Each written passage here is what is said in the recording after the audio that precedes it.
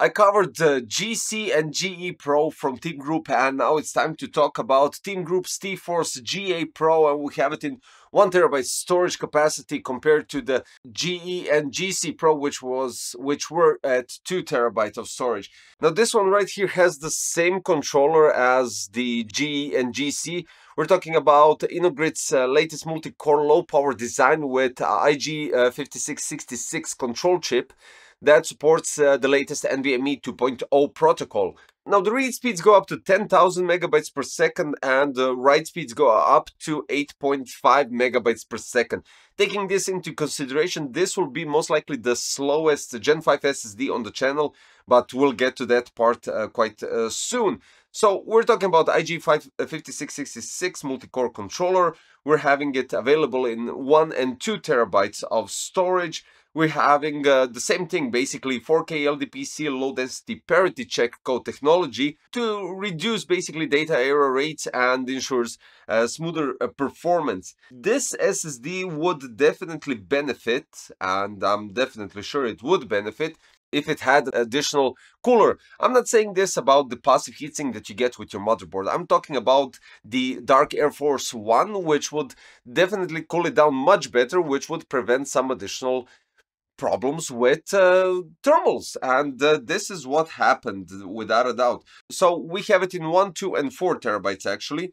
We're having DRAM cache, of course, Graphene heat dissipation solution with the Graphene sticker, smart tool, trim, wear leveling, 3D NAND flash, and the 5-year warranty. The 1 terabyte has 600 TBW, 2 terabytes has 1200, and the 4 terabytes has 2400 TBW. Now it's time to go to benchmarks and see where the GA Pro, I mean, we already know, 10,000 megabytes read and 8.5 gigabytes per second write.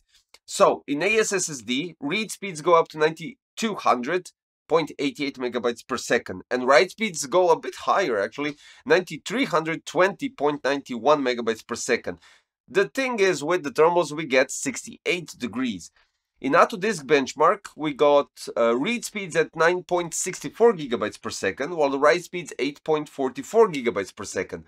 Thermals went up to 82 degrees, and what happened here? These speeds are the peak that it reached in Autodisk benchmark.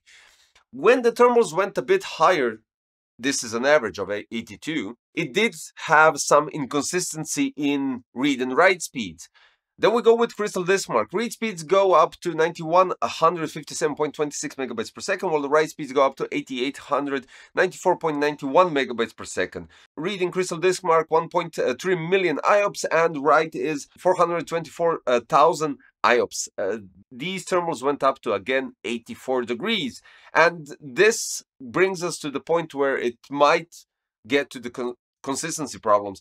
GA, I don't know why did they push out the GA, maybe more affordable and stuff like that. But when you compare GC, GE and GA Pro, this is the lowest in that segment. Then we go with 54.9 gigabyte file transfer, and read speeds are 2.81 gigabyte per second and write speeds are 2.59 gigabyte per second. Now in this scenario, when we go with real life testing and transfer speeds, I think it was impacted by the thermals, because what I do is I constantly go from one benchmark to another to create some sort of a build-up, because then you get some sort of a real-life thermals in terms of constant transfer speeds, in constant load on the SSD.